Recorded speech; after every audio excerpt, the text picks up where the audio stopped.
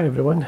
Now I'm going to be tying this fly here. I'm just going to take my fingers away so you can see it. Now this is basically the part shrimp. Now I have got it on my YouTube, but basically I've tied it different ways. I'm sure I've tied it on a hook as well. Now these are brass tubes. These are basically called T-tubes. These ones are from Sean Stanton. Has a flange at the end, which makes it very easy to tie the fly. When you're tying up against it, you get a nice ledge or edge. So they obviously, with standard tubes, there's no it's just straight through.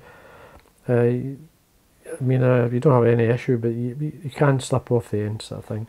But with the flange at the end, it makes it easier just to get a nice, neat, sort of lovely square head, like, and tie your materials up against it. Now, as I say, I have this fly basically on YouTube, but not tied on this type of tubing. Now, basically, it comes. Let me show you a smaller one here. But basically, there's no inner tubing in these. But I mean, you can buy it and put the liner, as they call it, and put it on if you wish. But to be honest with you, these are clean enough. They're smooth enough at the ends. You don't really need to. That's my personal view. I feel that they're fine, they're clean. You have no idea some of the stuff I've seen over the years, but these are clean as a whistle, as they say. Now I'm going to put it onto, this is a HMH tube fly adapter. It's quite simple. I basically just onto your vise and I tighten up. And what I'm doing, because with these type of tubing, you like to put a sleeve at the back. I should have one with a sleeve. I've got an old one here. Here's one I've used, but it's got a sleeve in at the back. This is clear. You can get different colours. I don't know if any lying around with the different colours, but basically you can put silicone at the back, silicone sleeve. Oh, here's a wee one with the colour, but this actually suits. What do you call it? The part shrimp. This colour, it really brightens up at the back if you want to use it. Now, it's reasonably easy to tie. It's just a lot to it. There's a lot of bits and pieces, but quite simple. Thread choice is you can either use 6/0 or 8/0. In this case, I'm using uni in red. So I'm just going to start at the, obviously, top of the tube and put a layer of thread all the way down. It doesn't even have to be perfect, but close enough turns all the way down to. I like to leave at least the space of the sleeve at the back. Now what I'm going to do is I'm actually going to tie in some medium or even small wire, which is going to protect the fly, or protect the body and the materials. And you'll see the reason why when I tie it. So this is a small to medium wire does. So I'm going to catch this on the length of the body, sort of thing. I've got a large gold. This is just a holographic tinsel. It could be a plain gold if you want. The UTC or whatever make, there's quite a few out there. It could be uni as well. So I'm just going to come up like a tag length, and then we're looking for 2 or 3 turns. I'm going to catch it on. Now obviously the wire's at the back. It's going to rib the tag to protect it. It needs protected because this is just a shiny mylar, as they call it.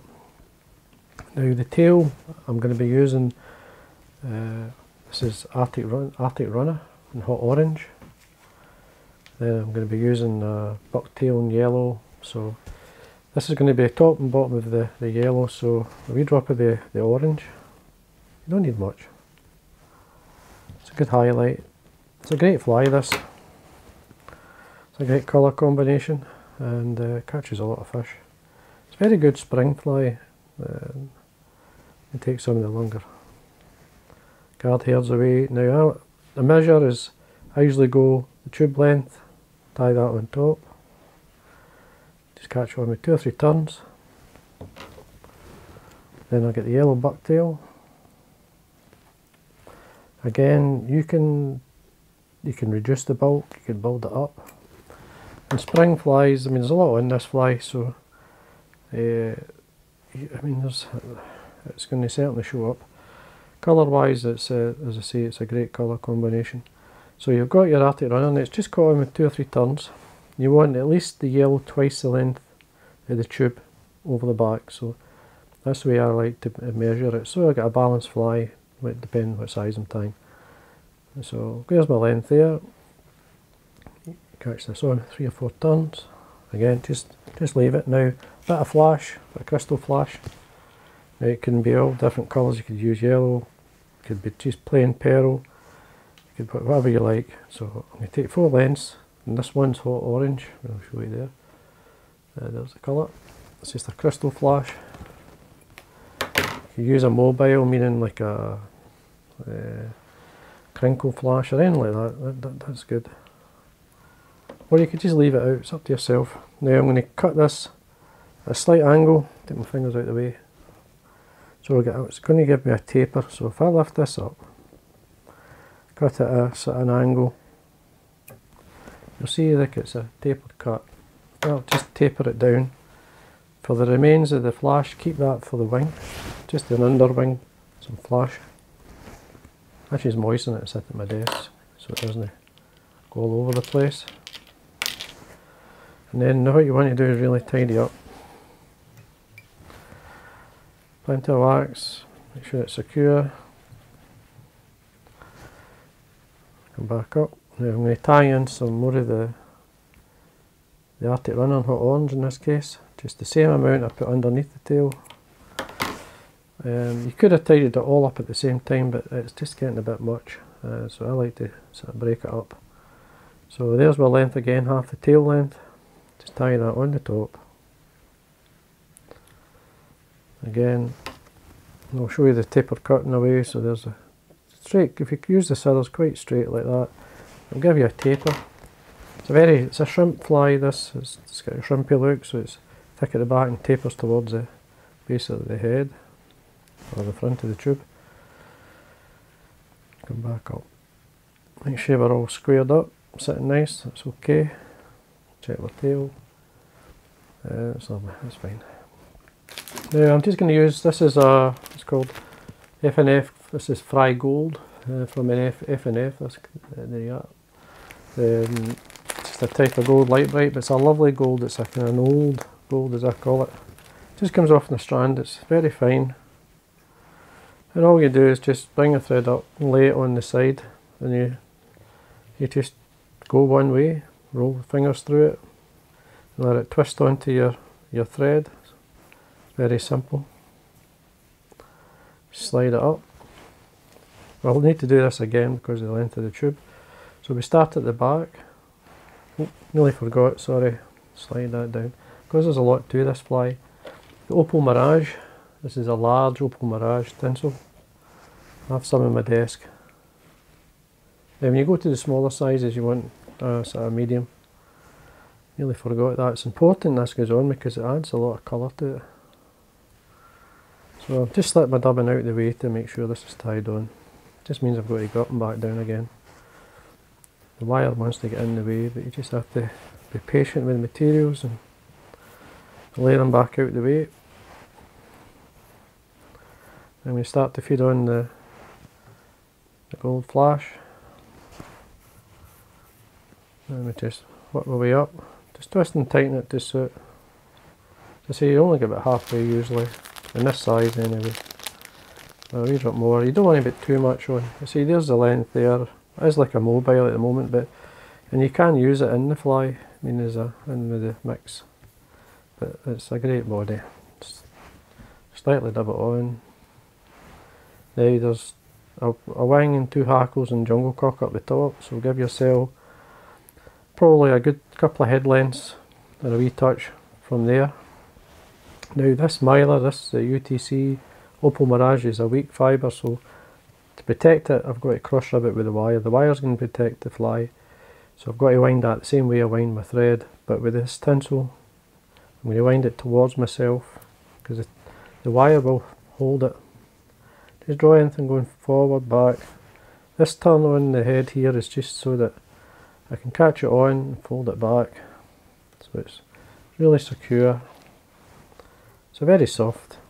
material so you can fold it back. Now we're going to wind up, so we're going to protect the tag at the back, so a straight turn with the wire, and we're winding the same way we wind with thread. I usually like a couple of turns onto the tag up to the tail, and then as we come up we're actually cross ribbing the Opal Mirage. Make it quite wide, so you're looking about three turns anyway. So we come straight up with the wire, follow it up with the thread, put a 90-degree bend into the wire. That basically locks in those tight turns, stops it slitting back, and then make sure it's secure.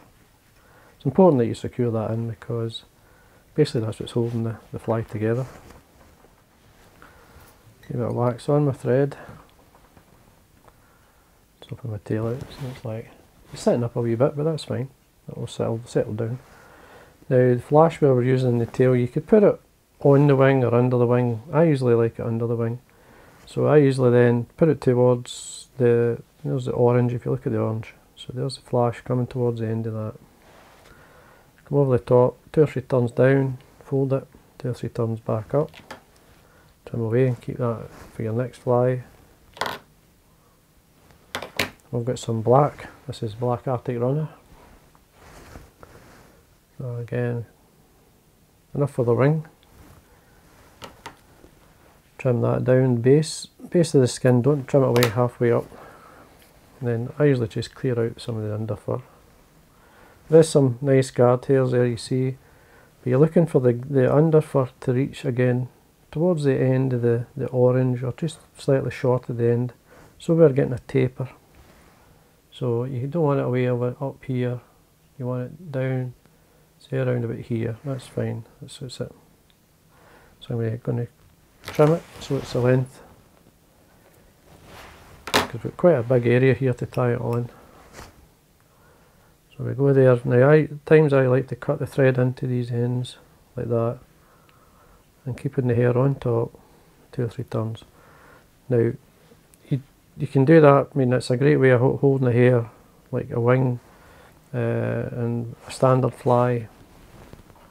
And but because we've got that much of a space here, we can basically just tie it straight on, but still worth doing, practicing. Now I'm going to put a wee touch of varnish or super glue in this case, and then quickly run it up. Now that's only for strength. When obviously it's a good way of protecting the fly and lasting longer just by doing that. You don't need to do it. There's enough. The tying thread would have held it, but just to show you that it just makes sense just to do it. Now what I'm going to do here is a mix of, I've got yellow, dyed yellow, this is Badger, this is the white and Brahma capes. These are really well marked. And this is a golden yellow from Vineyards to get this nice colour. So I'm just going to put the yellow in first. So I'm going to tie it in close to the tips to get the best colour. That's what I want to tie it in. So up against the wing here or the side.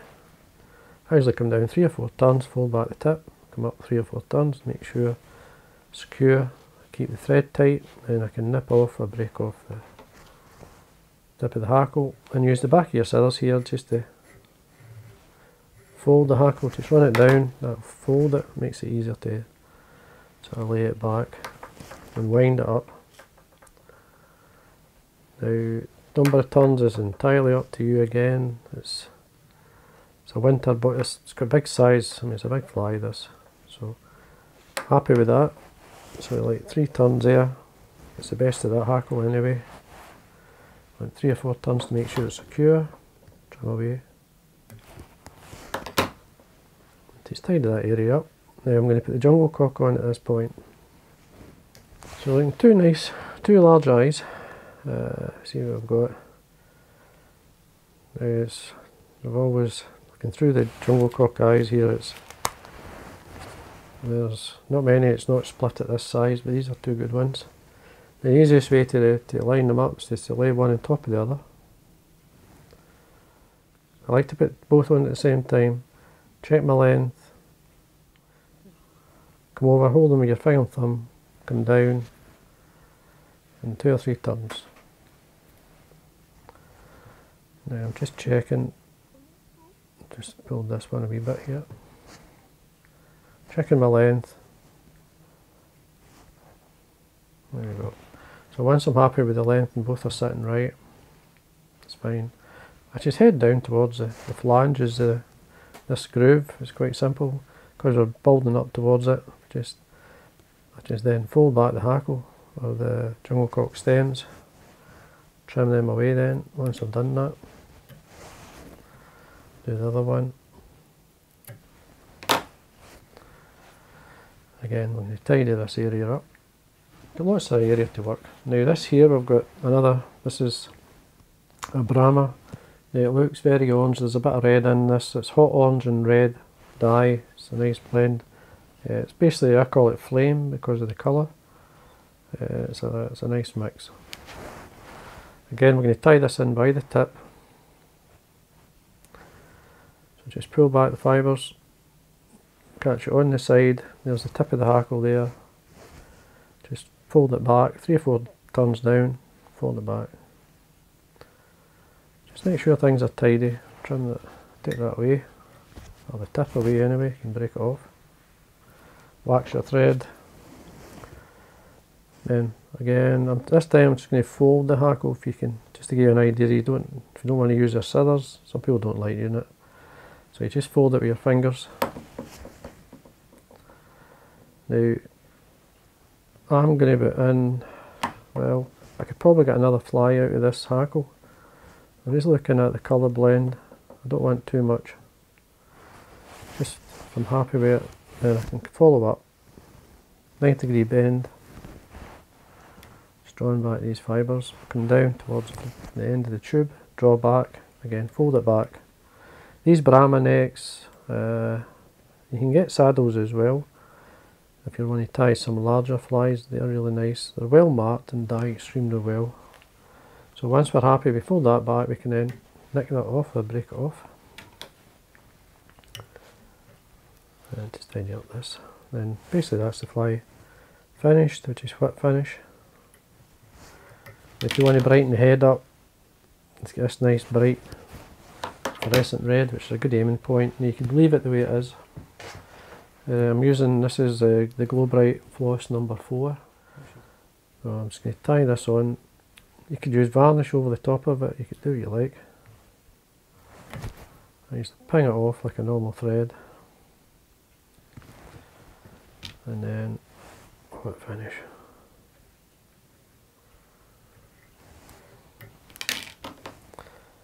Trim that away. And there we are. It's always best to take it out, but what I like to do is for speed and for strength, this is just super glue. All I'm doing is touching.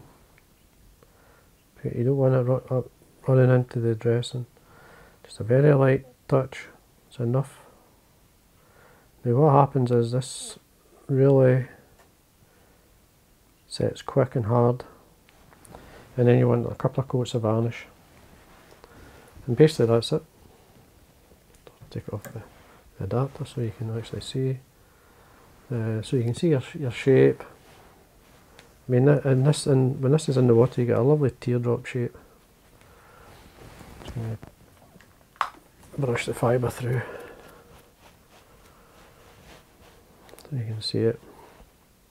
Once it's in the water, you get a very mobile fly. Now you could use, these are cock hackles, obviously.